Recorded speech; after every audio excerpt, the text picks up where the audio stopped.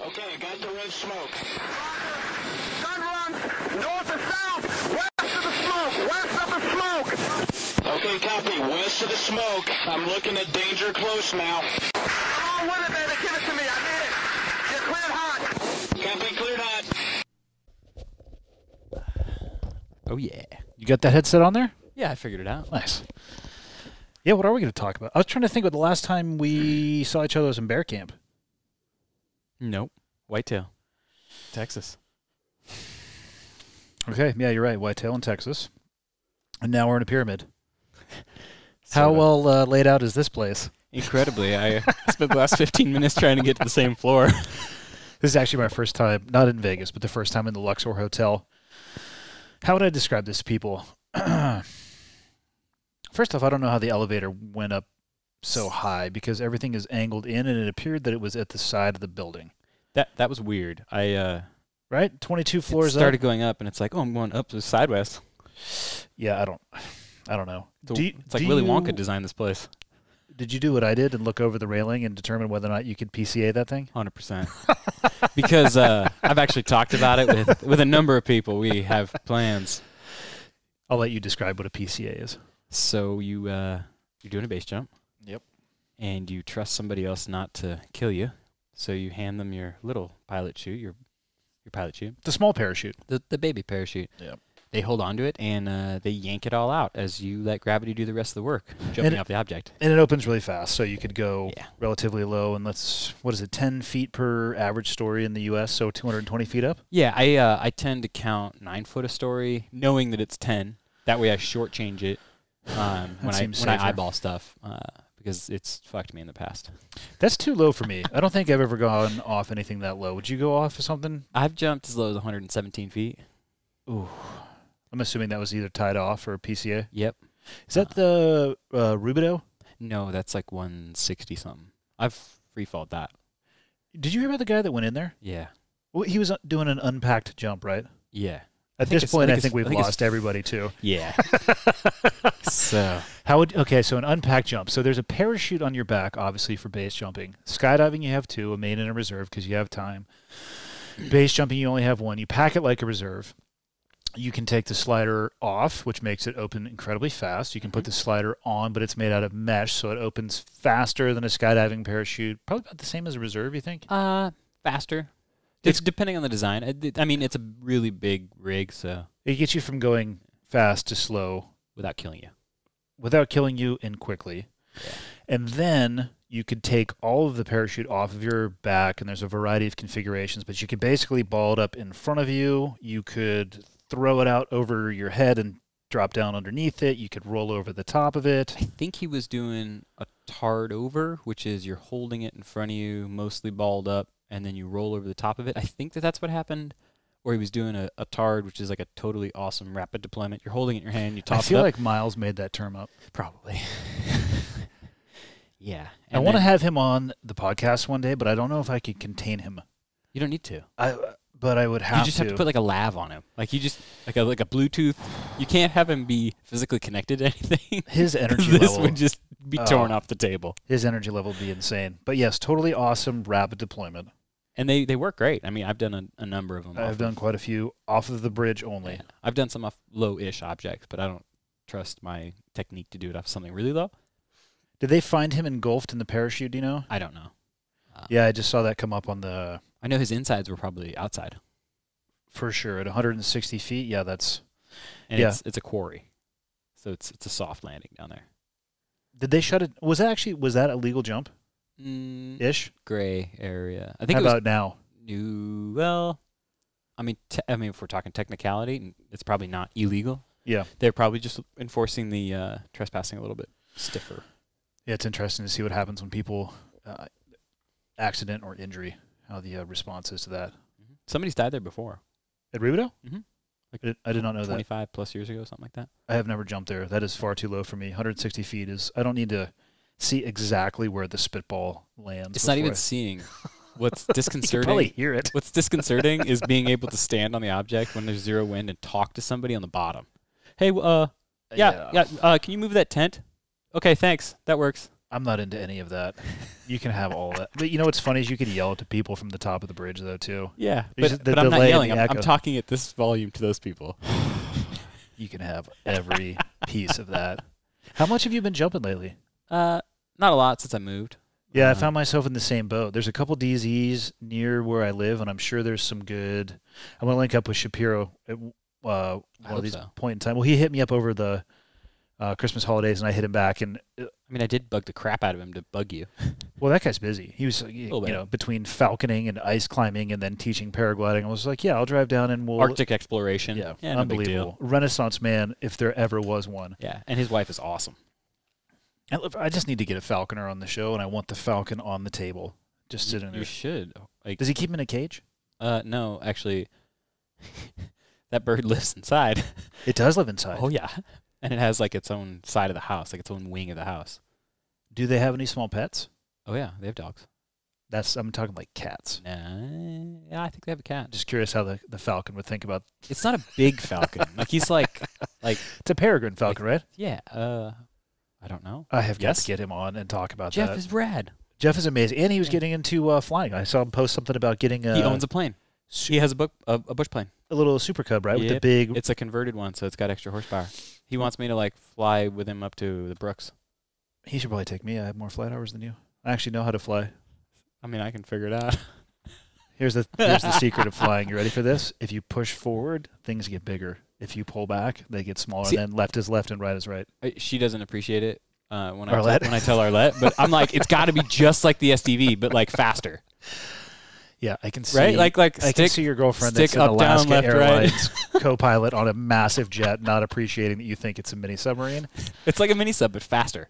I would just take some advice. Avoid conversations and comments like that. Just take the loss quietly and try to find a W. But it's not a loss. It's more like me just like, I wonder what this will do. You're needling her. I get it. Yeah, so when I moved up to the last 2.5 years, the jumping has been a jump when I travel occasionally. Which is fun. Which is fun, but I miss it, man. I miss being able to just go over to Skydive San Diego and just rip out 8 or 10 jumps and then be able to be out of there before the sun goes down, for sure. I don't know if it'll ever... I mean, there's... have you ever heard of the Lost Prairie Boogie? Uh-huh. That's only like, I think, less than an hour from my house. When is that? I believe it's in August. And and I say that because where I live in the valley, if there are fires, which in the vast experience of the 2 summers that I've lived there for, seem to occur in the months of August and September. It's socked in. Oh, yeah. And I remember people talking about it. I was either going, I believe, on the first hunting trip of the year with Dud up to Alberta, or there was smoke. So I think it's in the August time period, late August. That sounds about right. But doesn't Eloy fly a bunch of their caravans up there and some do. otters? That's worth checking out.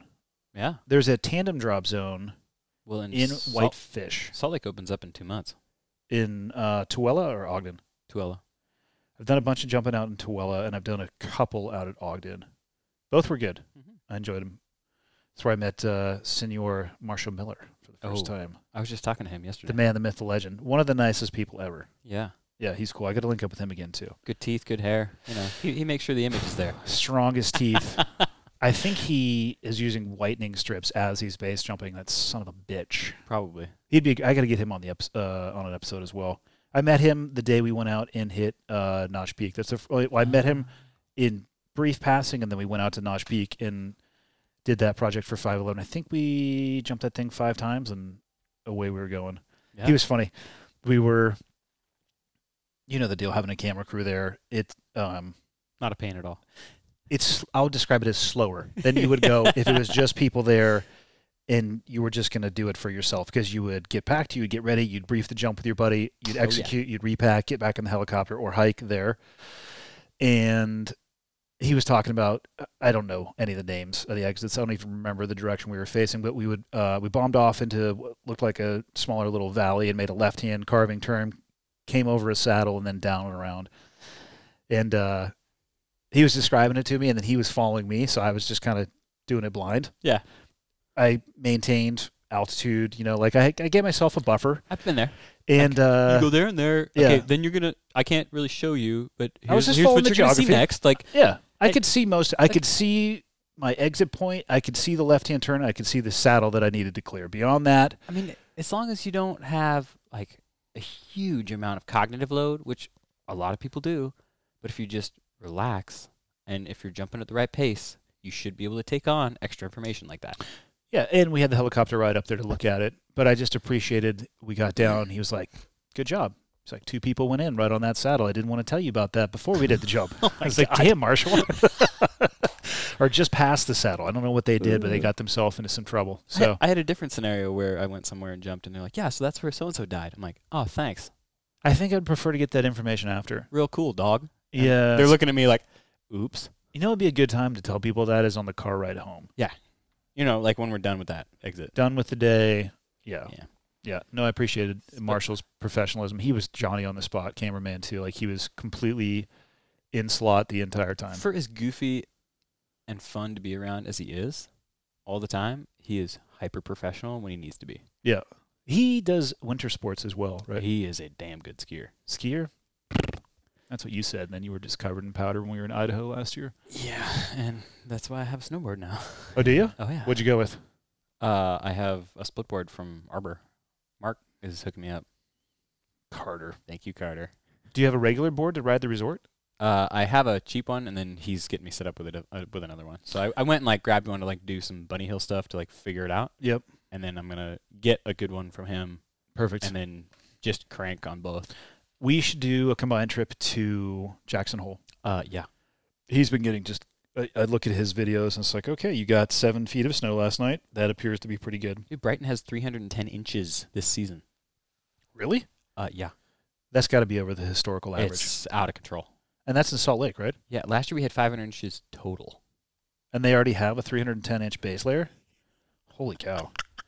Yeah, the mountain up in Whitefish is, I mean, it's not doing bad, but it's not having the banner year that it was the last 2 years. Ugh. It changes the riding for sure. Yeah, it does. It makes me want to put the nicer snowboards away and just grab something where Something crappy. when you're riding along, tunk. Oh, I had a, speaking of split boards, my first turn on a brand new split board on the heli trip we were on. Oh, yeah.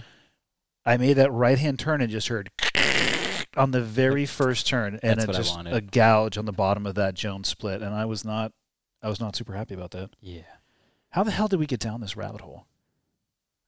We were going to talk about photography. skiing. Okay.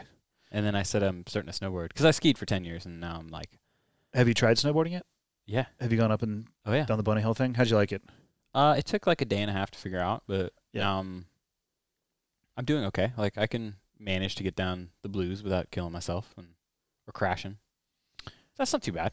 Like I forget how they are rated. Is it been like- greens and then blues and then blacks? Yeah, it's like bunny and then green and then blue and then black and then double.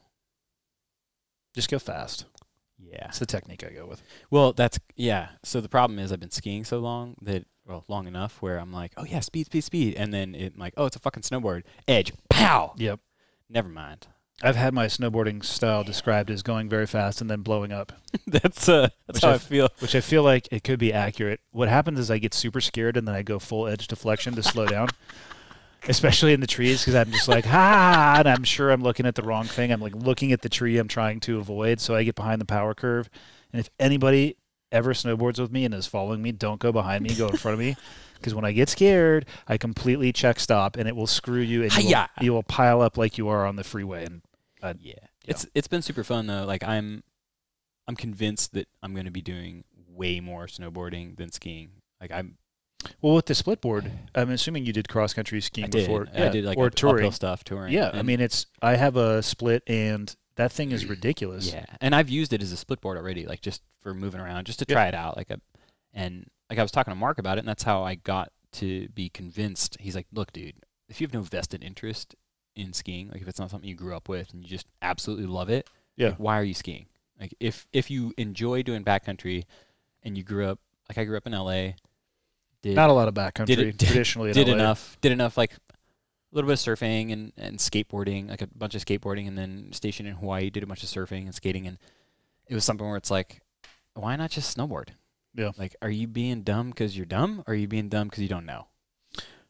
I didn't know. And I didn't know. The first time I ever got on a snowboard was in my first Kodiak trip in Alaska on ice with no helmet. instantaneously got turned backwards and got knocked out. That's when you need that. And I was like, I swore it off from right there. I'm like, this is the dumbest thing ever. My head hurt for days. I kicked the thing off. I'm like, I don't want anything to do with this. And it is outrageously frustrating. Yeah.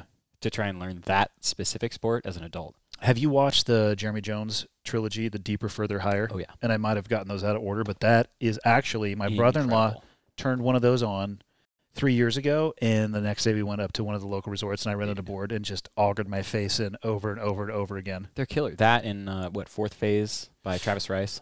Yes, all of those guys. Insane. Yeah.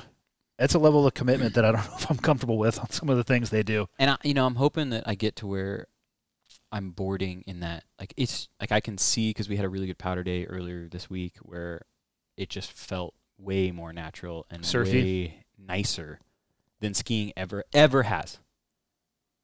10 seasons of skiing, and I've never felt that, like, exactly how that felt. Like that surfy, this is really relaxed feeling. Can't compare it to skiing because I skied when I was younger, but I don't think I've never had a powder day on skis. Because, like, you've seen me ski when we did the heli skiing. Like, I'm proficient enough where I can manage to do what I need to do. I'd say average, a little below. Almost any condition for average, a little below. Being green. Yeah, C minus. Yeah, C minus. I mean, it's passing.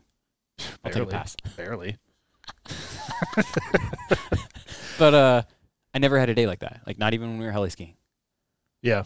Because there's always something going on. Like, something's clicking, something's banging into each other. And that snowboard, not at all. Wait till you hit yourself in the back of the head with it. The best way to do that is go as fast as you can forward and then catch your front edge. Toe edge. And then I usually go arms out in front, and I know what's happening as it's happening, and then I feel my neck start to crack, and then I get kicked in the back of the head. And I sit there and I go, God damn it, who just kicked me in the back of the head? Yeah, I'm waiting for it. And it's me. I just complete scorpion. Who ran me over? Oh, I ran myself over. I had one last year. I still remember the exact place that it happened. I face planted so hard, going so fast, and was into the powder. Thank God. It was just over this lip. And as it was happening, I remember just saying, oh no. And then I just smacked myself in the back of the head with the front of my board. But coming from skiing, one upside, you still have all your equipment.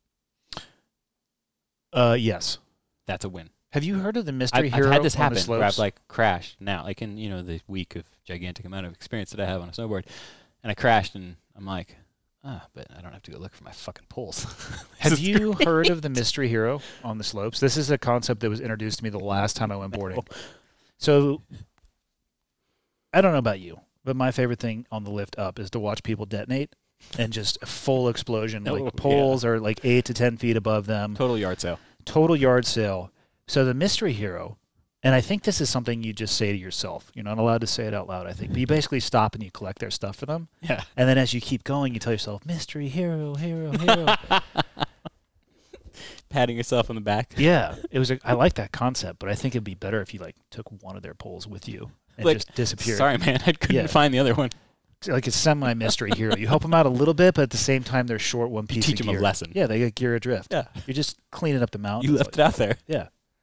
I don't know. That's how my mind works. Oh, yeah, we've definitely lost people at this point. We're deep down the hole. Talking about winter sports, though, I definitely wanted to talk about how you're deep diving into photography because it's something I need to do a better job of. I just started a page just for the podcast to try to actually treat the podcast like I saw that. Not a job, but I just want to professionalize it. Like its own entity. It's its own entity, and I want 2020 the year where I pretend to be an adult. Perfect. 42 years old now, maybe. You can pretend for 365 days. I know. I'm going to do my best. But it does actually help. I don't know. I've sat down recently and talked with somebody who comes from a background of dealing with brands specifically. Not that I think of myself as a brand or a podcast. Both. I definitely don't think of myself as a brand. And I had no idea what I was going to do with the podcast when I started it. But it's at the point where I might as well treat it seriously and see where it goes. Photography being an aspect of that and getting a better camera. So for I forget how you described it. I think it was color gradation or variation. Regardless, I needed a better camera. And then I was thinking about you and I was looking at your Instagram and you've done some gnarly photography stuff, snow sport wise. So we should probably go backwards about what you've been up to. Yeah. The most recent thing I did was I just got back from dog mushing up in Fairbanks with Jeff Reed. Was that the race? No, was it so prep for not a a race? race this time. Well, he's kind of prepping the team. So his son Atlas got real sick right after he was born. So we they- should describe this guy as well, too. So Jeff and I went through buds and everything together. Mhm. And then we got out almost the same time. Was he from Fairbanks or Alaska? No, he's from Pennsylvania. Okay. I like this guy. Oh yeah. Interesting life choices. Yep. And kind of like Cole Kramer, where Yep. he's like, I want to be a mountain man. Like had that kind of thought. And Cole is a mountain man. goddamn, Jeff did it too. He's like, he and Jerry, his wife, were figuring out what they were going to do and whether or not they were going to stay in Virginia Beach because he was an East Coast guy or go up to Fairbanks. And she got the job in Fairbanks, and he's like, yes! What does she do for a living? She's a PA, physician's assistant. Yeah. How did they settle on Fairbanks? Had they visited before, or was That's where all the dog mushers come from. So And he had zero experience dog mushing, but he knew that he needed a dog mush? precisely. I know. I like this guy I like even more. Jeff is awesome. That guy Okay. is awesome. So last year, well, no, about 2 years ago, he hit me up, or I hit him up, something like, hey, man, looks like you're doing some cool stuff. And he's like, yeah, if you ever want to come up, like, come on up. And I don't care who you are, but I'm not going to turn that down. Oh, you're going to teach me to dog mush? Yes. Okay. And so I went up there, and the race got canceled due to weather, but I was up there for a week and learned how to mush, and then I told him I'm coming back every winter. Like, absolutely. And this winter was the second time. And weren't the temperatures? -40. Yeah. -40 is a cool temperature because it doesn't matter if you say Fahrenheit or Celsius because that's where They they meet. converge, right? Yeah. Right at 40 below. Perfect. So we had some 40 below ambient temp days where in the river bottoms and some of the sumps out there, it's probably 45 plus below. Is that cold enough where if you throw a glass of water up in the air, it'll freeze before it hits the ground? If it's like room temp, Yeah. I'm sure it would start getting there. I think that's more like the 60 plus below, which okay, get this, haha, funny. It was 60 below at Sourdough, which is one of the checkpoints to a race that was going on while I was up there. Best name for a checkpoint ever. Holy crap, right? Yeah. And they're out there operating in that. Oh yeah, sleeping. And In shit. what? Tents? A thin-walled tent, like an REI tent? Yeah, but they bring wood-burning stoves. You seem like Aaron Snyder always does that with his like. Yeah, I've Yeah. seen those tents It's the before camping- with the flue that the metal flue that comes up. Okay. So I know they do some of those. That's still extremely cold for a very thin layer of fabric to be keeping you from It's the full on elements. insane, but I like that sort of shit. Fair. I mean, I don't get me wrong, Literally I can- volunteered to do it again. yeah, I can understand the calling to do that. How do you keep your photographic equipment working in those temperatures? So that was something I tried to figure out last year, didn't quite get it right, and then this year I think I got it right. I'm shooting a Fuji system, so I have the Fuji X Pro 3, which is their new mirrorless, and I have the X Pro 4. It's not a big deal. It's the newest. I don't even know You what would it have is. that. I'm just saying that Yeah. I have So, one slightly better. I have than you. one. I have one of those and an XE3 for anybody that's listening. And Are those those ones you can adjust the lenses on? oh yeah, Because yeah. I've been looking at this, and for people who are not interested in photography, now would be a good time to tune out. But it's oh yeah, there you go. Grab. yeah. I have it in my bag here. Yeah, cool. So if you're on the I can put them on the table video so format, people that people are can look. watching video. do you shoot with anything that's a fixed lens, like a fixed 35mm lens? That is. This And is? then, yep. But the So- lens is so much bigger. Yeah. So that's the camera I took up to Fairbanks with me. I'm gonna feel free to just You twist just and go ahead turn and all do these whatever you want. dials. So I don't give a shit. I'll figure it out. Okay. So I took that up with me, and Fuji actually advertises that will work in -10C. I think is what they say. Anyways, really cold, which is phenomenally cold for a digital camera. But So if this is a digital camera, is this little lever just a throwback to the old? no, it's for a thumb. Can you just pretend like it's a throwback? Yeah, to Andy, the it's old? a throwback. That's what I It's to thought. make you feel cool.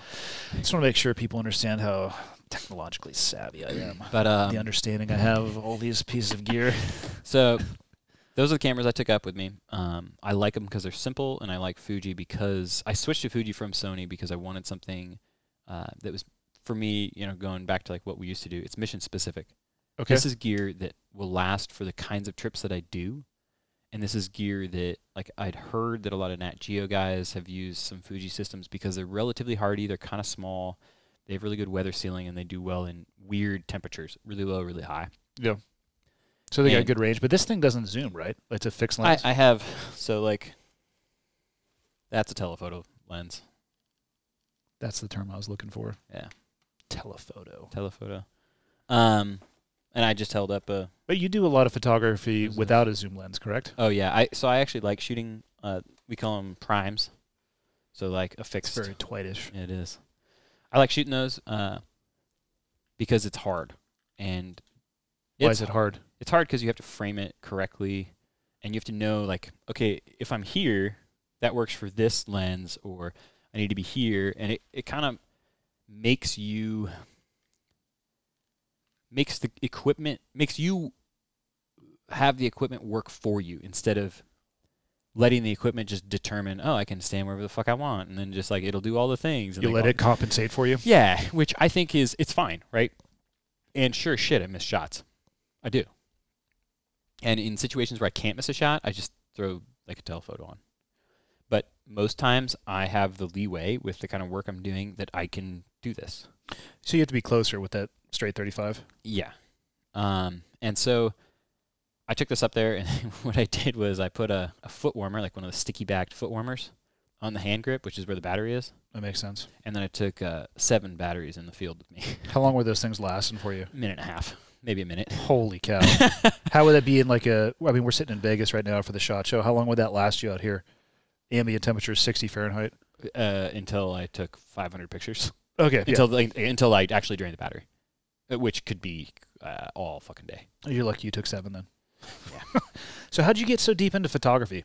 Because I kind of remember I remember when you were on the jump team, you were already messing around with editing pictures a little bit, but I Yeah. don't think you were as deep into the still photography yet. I wasn't, and I had done a little bit of it at SDV because we were like The pick course? yeah, and we did a lot of like SR stuff because that was Special You know, reconnaissance for those of you listening. the thing that the team did, and I always liked it. And I went to an art school before I joined the Navy.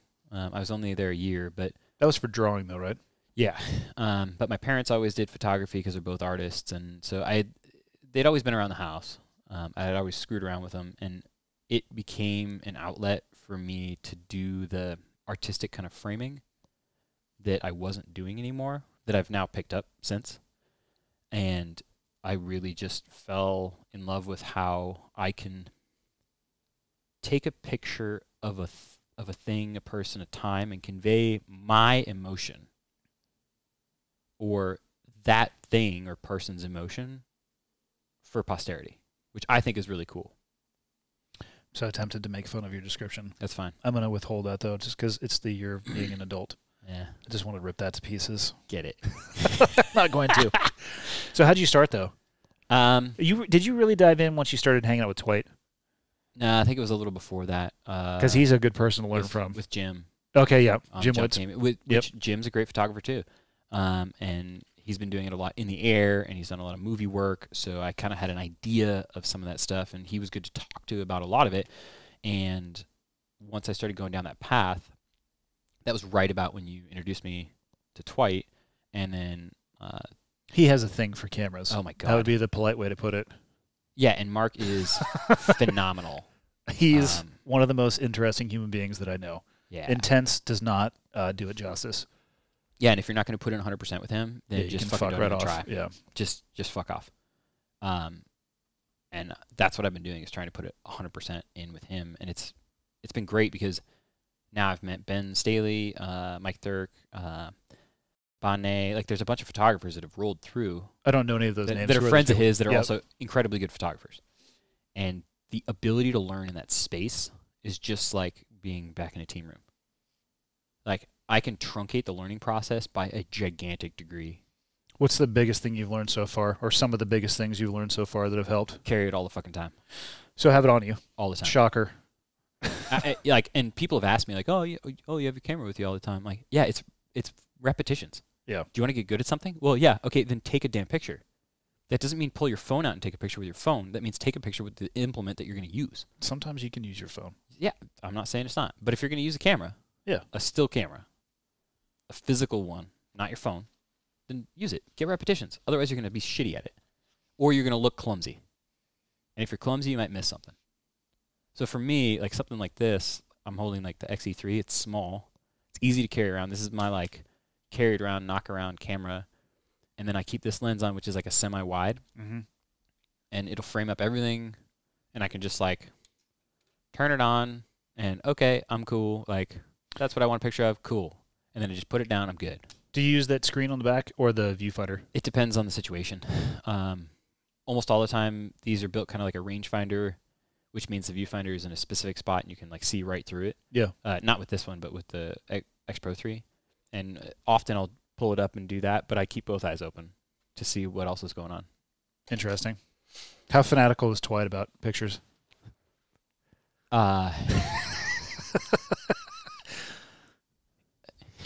So fanatical that he'll take the same picture over and over and over until he gets what he wants. And then he'll print it, and if it doesn't print right, it's wrong. That sounds about right. Yeah. It's actually awesome. You don't run into people that are willing to put that much effort into making it correct. Not perfect, correct. I find him to be like that with everything that he tackles. It's great. I'm absolutely. That's why I'm there all the time. I'm there almost every day. Really? Oh yeah. You guys in there training as well too? Yep. What else is that cat up to? They're doing. Don't tell they're any still secrets, doing like but no, they're still doing like strength and conditioning stuff. Yep. They're putting on a symposium February 1st and 2nd. Okay. So they're doing another one. I think I stopped in at the second day of that one last year, right? Yeah. Okay. I was going to San Diego or something like that. I was en route. Yep. I mean, you're welcome to come down to the Feb 1 and 2. We'll see. Sure. Yeah.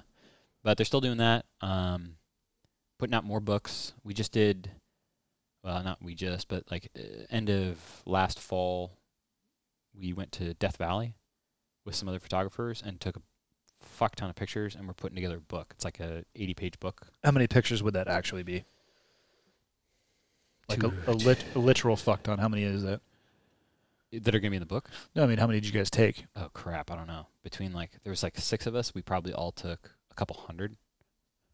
That's not that many. And then. I thought you were going to say a couple 100,000. No, a couple. I mean. You need to get a better SIM card.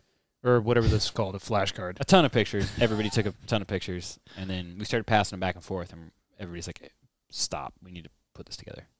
So it's stuff like that. Like they're trying to continue doing the art and written word, the defend analog, like they're living that defend analog. Like I've never heard that defend analog. Yeah, so he and Michael say that on a regular basis, and it's kind of the creed of what they're doing, which is like having a podcast, right? Yeah, that's an analog thing. I mean, it's getting recorded digitally and it's getting put out digitally, but this is an actual conversation. For sure, we're not doing it over fucking Skype. Yep. We're here talking to each other. I've tried it over Skype. It sucks. Yeah, precisely. Unless you and I can do it because we know each other well. But if you... Yeah, unless you have years of experience with somebody. Or you're like an amazing... I bet you Joe could do it because he's just so good at talking to people. But if you don't know the person and have some experience, it's very clunky, I found. But even then, he's talked about that. And he's like, it's good to do it like we're doing it here. Oh, you have to, for sure. It just comes across so much more naturally. And it's the same thing with cameras, right? I mean, he still uses film cameras. A lot of the guys he hangs out with still use. I have a film camera that I still use. Where do you get it developed? They're in town, or there's a couple places in town. There's some in Seattle. Like there's some places that still do film to a good degree. Relatively expensive. Yeah. Is there a it ain't cheap resurgence or renaissance coming through of the film cameras? I don't know if there really is, or if it's just like a hipster, like they want to believe it is. You know, the same thing as typewriters. Like, do people actually use more typewriters, or do they just want to believe they are? I'm not aware of anybody that I know of that uses a typewriter. Yeah, although I bet you Dwight has a typewriter, doesn't he? I'm sure he does. He probably has a collection of fine Italian typewriters somewhere. He has a collection of fine Russian film cameras. Of course he does. I don't know how fine they are, but they're Russian film cameras. Of course he does. But and he probably has a selection of Ascots. I'm sure. I got my first one the other day. I know, people didn't believe me. Why do you have it? Because I'm a fucking sommelier. Is that what you were wearing? Yeah, picture? I had to go on YouTube and type in how to tie an ascot. And you don't just like wrap it around yourself? Well, I mean, that's kind of what you do. The right-hand side has to be 3 to 4 inches lower than the left. And then you basically wrap it around twice and you bring it over the top. It's like a mini tie. Well, I was going to wear my smoking jacket that I just got, but it wasn't in yet, so I went with a T-shirt and an ascot. People are like, "You don't know?" Yeah, people are like, "You don't own an ascot? That's a kitchen towel." I was just like, "How dare you? Of course I own an ascot." I realized once I was going to be a professional sommelier, I had to dress up a little bit. So now I have a smoking jacket. I'm trying to find an ivory-handled pipe and some tortoiseshell glasses, which I'll take. Doable. I actually asked Gators to make me Tortoiseshell pair? No, a single one. A monocle. Are they going to do it? Gators monocle. I'm going to talk. I'm here at SHOT working with them, so I'm going to try to get Gators to make me a monocle. A Gatorcle? I just think it would be amazing. A machine-grade aluminum monocle with like a chain that goes to the smoking jacket pocket. So I feel like I should just go up to them tomorrow unannounced and be like, it'd be cool if you guys made a monocle. Yeah, I don't know if Andrew remembers me asking him. He came up to the house, and I was floating the idea. And the bottom line is I don't know a goddamn thing about wine. I literally don't know shit about it, but I'm going to do wine reviews, and I do them. Perfect. And I could line up 5 bottles of wine, and they all smell exactly the same to me. Red, red, red, red, red, red. That's what I put for color every time. I don't understand what people. It's like, how could you get more? Why would you get more complex than just saying this is a red liquid? Drinkable. Complexity. Easier than calculus, harder than algebra 1. I don't understand. What notes are you tasting? Well, I binge watched. Have you watched the documentary series Psalm? I've seen parts of it. There's Psalm, and then there's Psalm Into the Bottle, and there's Psalm 3. I got hooked on that first documentary where they're studying for their master sommelier test. I heard there was some controversy. There was. And I know this because as a sommelier, I have to keep my finger on the pulse of what's going on. So, and I'm going to probably mess up everything I say from here on out when it comes to the master sommelier test, which I will successfully complete probably in 3 weeks. If you get the answers from that guy. From February, which is exactly what happened. Yeah. It's so, from my understanding, there are multiple levels of being a sommelier. I think there's an advanced, but then the master sommelier qualification is ridiculously hard to get. Do you have to be French? No. But it started off, I think, as a purely French thing. There was a guy named Fred Dame. Perfect, yeah, who is apparently just a savant when it comes to wines. And I think he was the first guy to go from the U.S. over to France and get his master sommelier qualification or certificate, probably a combination of both. It's probably an ascot. God damn it, he better be wearing one. Some of the pictures of him in his younger days. Probably comes on an ascot. He had sashes on. That's one part of my game. I could upgrade. A sash? I could upgrade my sash game. I could. Like over the shoulder sash, like you would wear. Yeah. Yeah. Okay. I'm just making I'll sure. embroider it. I'll put tassels on it, and then there's like a I don't know if special it's like towel. around the belly sash. There's a special towel that you can put. I don't know. I spend too much time on Google, and I'm gonna get all this stuff. But so you work your way up. There's a ridiculous knowledge-based portion of it where I'm sure. In that documentary, these guys were studying 5-6 hours a night. I think for up to 6 months. Oh my God. And the cool thing is, from my understanding, is if you pass one portion, you're done with that and you can move on. So there's a knowledge portion, a service portion. Like there's no retread. Like once you pass, you can slowly and incrementally move yourself along. So there's the knowledge portion, then there's the service portion where all of the master sommeliers that you're testing with, they like sit down as a fake table, and they're the most pain in the ass guests that you could possibly have. Like, I want pink wine and I want it to be 17 degrees and it's sitting over there at room temperature. You have like, you know what I mean? They're just being a total pain in the ass. Make it work. Or I'm having a hot dog and something or else. What wine do you recommend? And then there's tasting, which all the weird, like, I taste leather and cherry. I guess. Yeah. The wallpaper. 3 whites and 3 reds, all of which, let's be honest, takes exactly the goddamn same. These guys are like, it's crushed forest floor. This is crushed turnip, not a live turnip. And this one of the guys is like, this smells like the inside of a garden hose. The other one was saying it was a sleeve of a tennis balls. That guy I liked. I want to see that guy smell that thing and then tell me it smells like that. He would 100% look you in the face and tell you exactly that it has ridiculous. That, and then it has hints of chocolate as it goes down your throat. But very few people pass. And what I was reading is somebody, I think it was on the tasting portion, one of the master sommeliers, because you taste it, you rate it, and then you call it, like where it's from. And I think they try to go to the exact year, the exact region, and the exact winery. Yeah. And that guy gave out a little bit of the inside little oopsies. Yeah. So I think 1 year, all the people who passed got it taken away, except for the one person who passed the tasting portion the year prior. Huh. That's like that dude that gave out all those tandem ratings. That's right. Then they yanked everybody's tandem rating that he gave. Which is probably a good idea. Super smart, but still kind of shitty. Was he trading ratings? Well, I don't remember what it was. Yeah, I don't want to actually. Yep, we'll just leave that alone. I don't want to speculate and say that anybody did anything wrong other than the asshole that was giving out ratings without making sure people are qualified. Because I think that there were people that legitimately thought they were getting a rating. Yeah, and they probably were doing the requisite amount of work, but they thought they did the process correctly, and he was not. He didn't have the authority to do it. The requisite authority to bottom line that qualification. He was not a master tandem sommelier. It's the sommelier life is tough. It's got to be tough. It's rough. You got to go to the grocery store. I'm classically trained more than anything. It's meaning I classically buy my wine at the grocery store. Is it boxed or bottled? I haven't done a box wine yet, but I'm going to because I suspect on my refined palate it's going to taste exactly the same as a ridiculously expensive bottle of wine. I don't know. I actually do enjoy wine. I just don't know anything about it. And I saw that movie and how serious that they were taking themselves. And I thought to myself immediately, there's some work that can be done here to make fun of myself and also these people at exactly the same time. It's perfect. Yeah, I don't know. But you have to admit, like a nice steak and a good red wine. It's good. It's pretty good. Huh. I wonder what steak and white wine would taste like. Very similar, just colder. I don't know. Maybe it would ruin it. I don't know. It's classic. I'll do some pairings like tuna fish and whiskey. I'll do whiskey. I'm going to do like basically I'm just going to be a sommelier of all alcohols. And I'll take a sip of it and tell you what I think. And maybe I'll spit it out. I don't know. It's like people say, oh, you're going to do whiskey reviews? I'm like, I don't need to.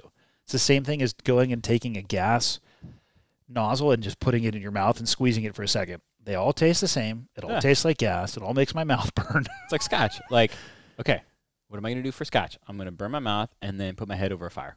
Do you think you could taste the difference blind between whiskey and scotch? If it's like super smoky. I think like in the middle ranges, I don't think I'd be able to. Oh, hell no. Unless it was very sugary. It's like wine. Like, okay, did I get it from 7-Eleven? I can taste that. Does it cost 10 grand? I can probably taste that. Everything in the middle? Have no fucking clue. Red. So I used to work for an employer that would, see if I can figure out the way to talk about this in the broadest of terms. He was a fan of entertaining, and we would be on the road. And this actually happened here in Vegas, and there was a large dinner with a lot of people, and pre-gaming had occurred. Yep. And very expensive bottles of wine started being ordered at dinner.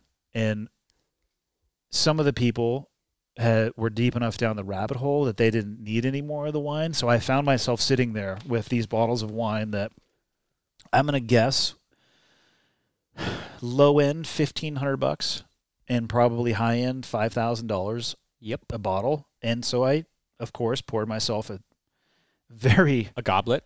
Robust. You poured yourself a Viking goblet? Yeah, I found the biggest container that I could find, which is probably the size of glass. an ice. Like, can I get an ice bucket? I'd like to fill this up.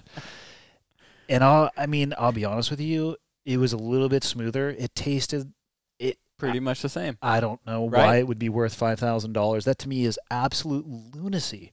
Yeah, like so Brandon Jackson and I, we took a trip to Vail, and he had inherited some bottles of Dom Perignon, like 83 or something, 82. Sounds like a fine year. Yeah, I have no fucking clue. And I'm sure they were. I think they were like hyper expensive if you're going to sell them. But him being him, he's like, yeah, right. Like I'm just gonna have them with my friends. So we opened them all. There's like 3, and we drank them all. We're like, oh, that was nice. Yeah. I mean, it doesn't feel like we drank a car, but I mean, apparently we did. Wow, if you think about it like that, yeah. I mean, but at the same time, but it doesn't taste like it. Yeah. Like, I mean, all joking aside, at the same time, I can totally respect people who get passionate about that. I watched that Somm documentary. I don't have what it takes to sit there and study that long. I would rather probably blow my brains out than try to have that knowledge base. It is crazy, the stuff and there was multiple languages, and they had to know like brandies and ports and all the weird stuff. Yeah. Yeah. So champagne, sparkling. So they can go up to a table and basically just read the table and ask people what they like. And these are people that are going to end up at like Michelin star rated restaurants. I'm sure a bunch of them are out here. There's some really nice restaurants out here. Yeah. And like I said, that meal where those bottles started showing up was one of those out here. Yeah. I think it was at the Aria. Oh, yeah, that's a nice place. It didn't suck. I was just like, we're gonna do this. Mom, Mom, like looking around is I need a beer stein. yeah, nobody. With beer? No. Nobody's gonna touch this. For the wine. We're just gonna rake that on in. You just did the Caddyshack. You're like, oh, I'll try some of this, and some of this, and some of this. I and had some of to. this. There's no way Why not? I'd ever be able to afford that, so I figured I'd give it a go. What else you been up to? Well, we were going to talk about some other stuff. We were talking about photography. Oh, how'd you? Because then you started learning about it, and then now you're working specifically with Black Rifle just on content creation. Yeah. So I'm doing a lot of their lifestyle, outdoor. The reason that Evan specifically wanted me there and said that it might be a good idea is I went and did a jump at the Crack and filmed a piece for them. And he's like, that's really cool. How about you do this instead? Do you want to do like photography for us? Yeah, sure. And it's been cool doing that. And I'm in front of the camera and behind the camera for them because like you and I know a lot of the same people. Yep. And that was part of the draw for them. And I do all the things that they would want somebody to do. Yeah, it's a or be able to do. seamless integration into what they have going on for sure. At a good enough level that I won't be in the way anytime. So it was an easy yes for me. Yeah. And it's a great avenue for me to be able to do like the total archery stuff, go on hunts, go do the dog mushing. Like everything becomes Work. open field work Yeah. for me. So how do you get better? Like, what do you have as wickets for improvement? More reps. More. Is that what it? I mean, is it the same as jumping? If you want to Yeah. get good at jumping, you got to jump more. It is, and it's more, and it's still taking pictures for myself too. Like I carry the cameras and or a camera with me all the time. Yeah, put that everywhere. fanny pack on the table. Yeah. Steven Seagal would be proud of that thing. Oh my no, God, that's this, not even a this fanny is a shoulder pack. pack. This is a cross body. I was going to say that's well beyond. Well, some people would probably rock that as a fanny pack. Yeah, oh my God, that'd be insane. You went deep. You're like semi-messenger bag. But the thing is, Stop it it. got to the point where I was like, No good I sentence starts need like 'em. that. Yeah, but the thing is, but in actuality, but I needed to carry him all the time. Yeah. And I need to take pictures all the time, and I'm enjoying it. Like it's fun. You're good at it. It's interesting to watch. It's inspiring too. I look at the stuff that you're taking. I mean, I live and you live now too, and where we lived in San Diego was also equally beautiful, but I would say for different reasons. You get different landscapes. I mean, I'll be driving around Montana and I'll just stop the car and look around. I'm like, this is the most beautiful thing I've ever seen. Like, so I take a picture with the camera I have on me, iPhone 11 Plus, Pro Plus? I don't know. It's the big one with 3 cameras.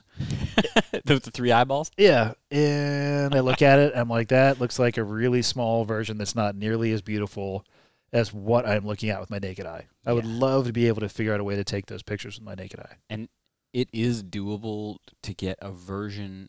It's possible to get the emotion you're getting from that view with the right equipment. It seems challenging because I always feel like the perspective is off. It is. The pictures that I take, it's similar, but it just doesn't.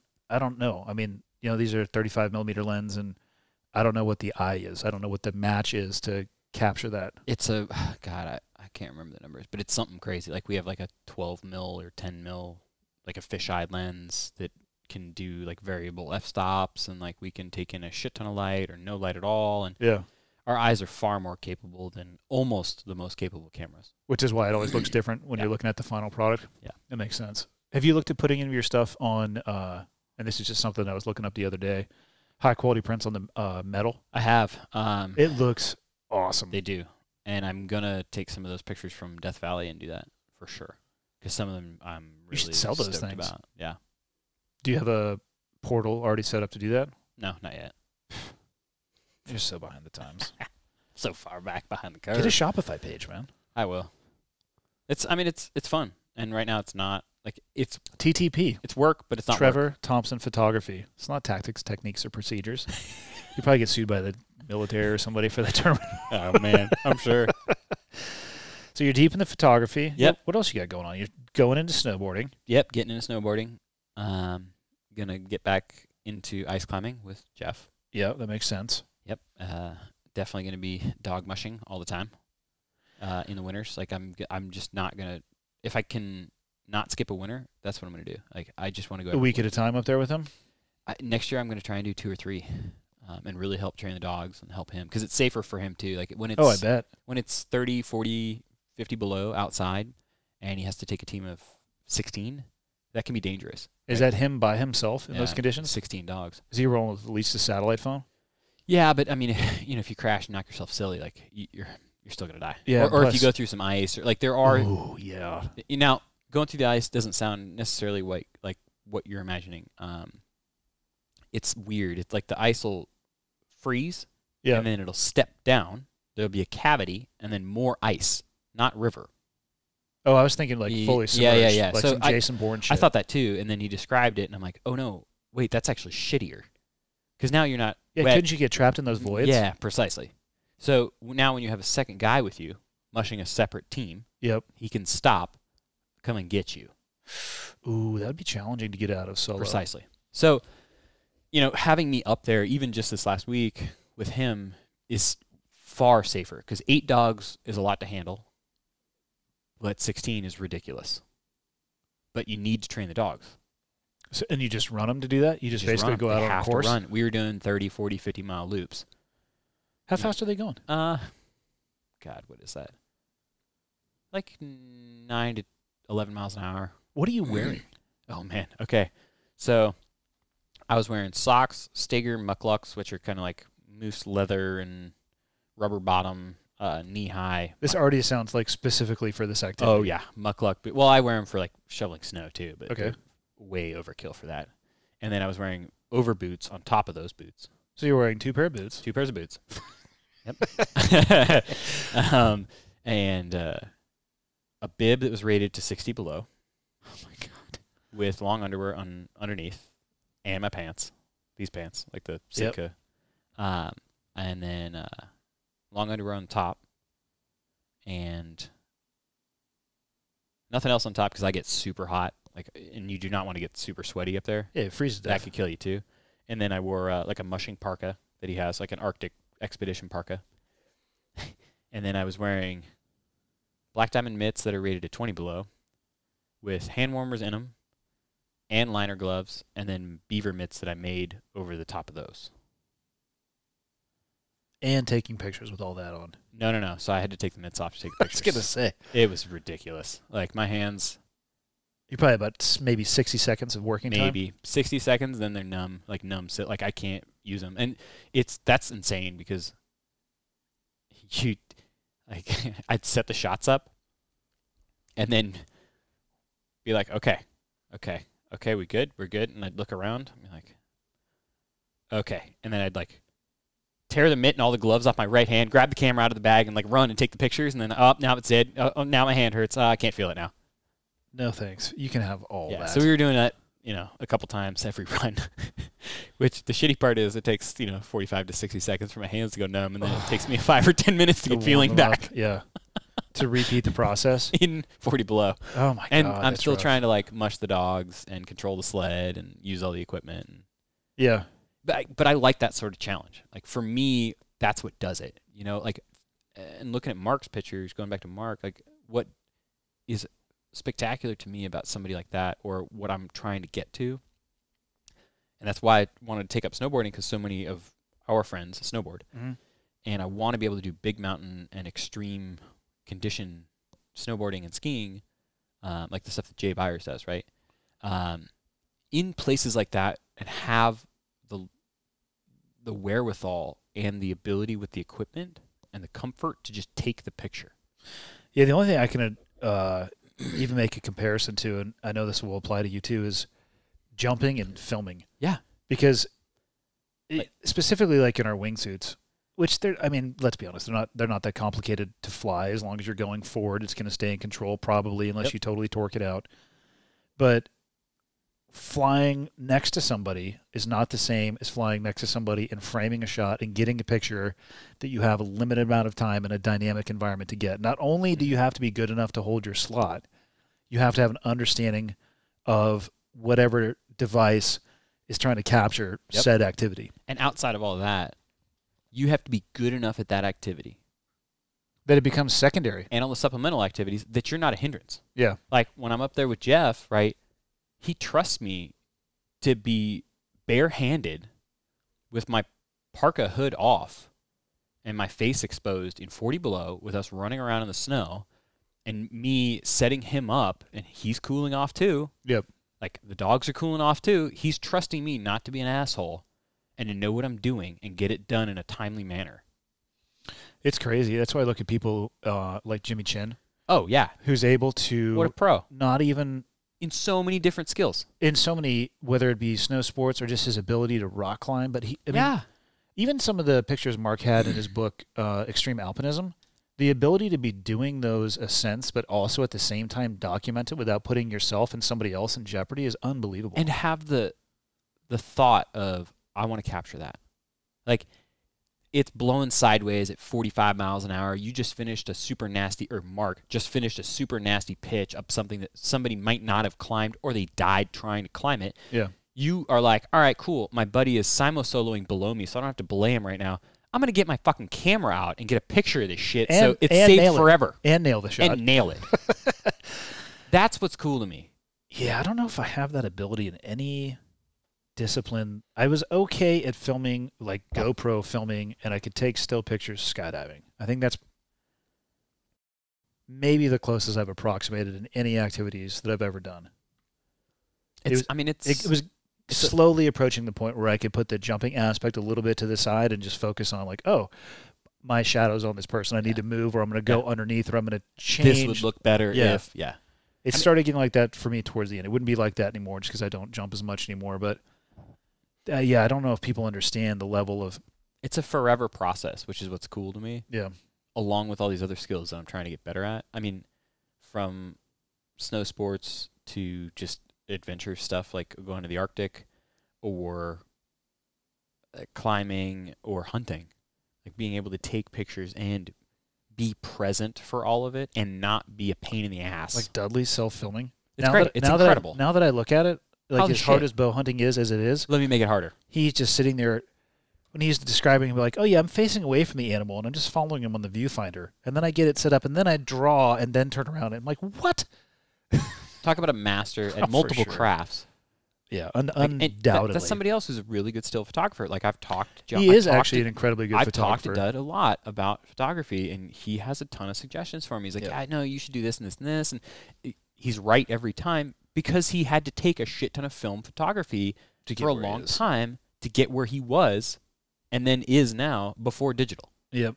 Like that guy put the time in. He put the reps in. What's your plan for the upcoming 2020 season? What do you get? What are you eyeballing? Everything.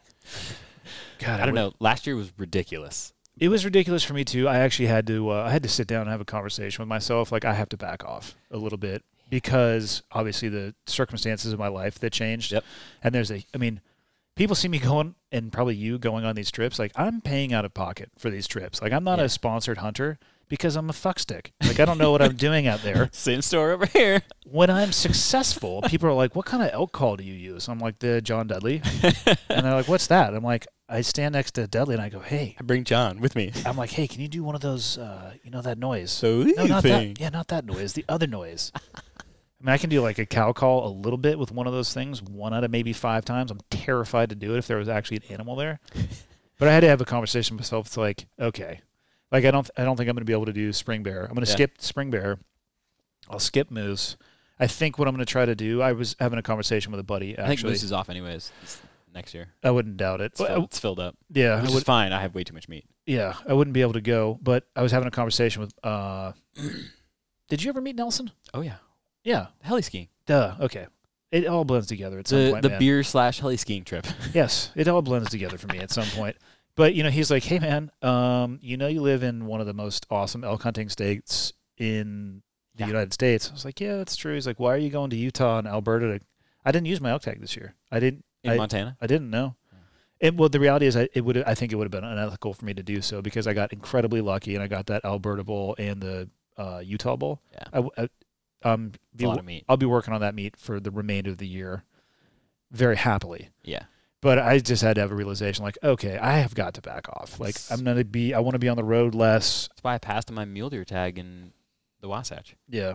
I just can't do it, man. It's too much stuff has changed in my life. I got to reprioritize. As much as I love it, the thing is I really enjoy those trips and hanging out. I think I enjoy hanging out with the crew more than the hunting itself, so I have to find the happy medium at least. Like a couple a year. Yeah. I mean, hopefully one of those being in my home state. And then doing the tack. The tack stuff is fun. Because then you get to, like, have all the goof-off time. That's true. Yeah. And hangout time without...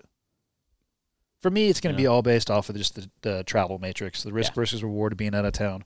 I have to... Like I said, I had plan that. This is the year of me I'm gonna act like an adult, maybe for like a little bit of time, and it's either. I mean, we're 20 days in, so yeah. So far, I'm deep. So far, I've been successful. I think like one day at 20, so I'm nailing it. But I don't always meet my goals, and I got to focus on the things that I do professionally. I have too many hobbies. I need another hobby, like I need a goddamn hole in my head. Evan calls it hobby creep, right? Because he turned down learning to hunt, right? He's like, no. I can't do archery. That's hobby creep. It is hobby creep. I can only focus on so many things at a time. I heard he didn't do ski patrol this year. I think he's focusing on the business. He should. Yeah. Yeah. Because the business will allow him to go and just rip powder days whenever he wants. Yes. With camera. Like, he can just do it whenever he wants. Correct. That's the place I want to get to. Good job, Evan. I don't know how I'm going to get there. Fuck you, Evan. I said good job. Yeah.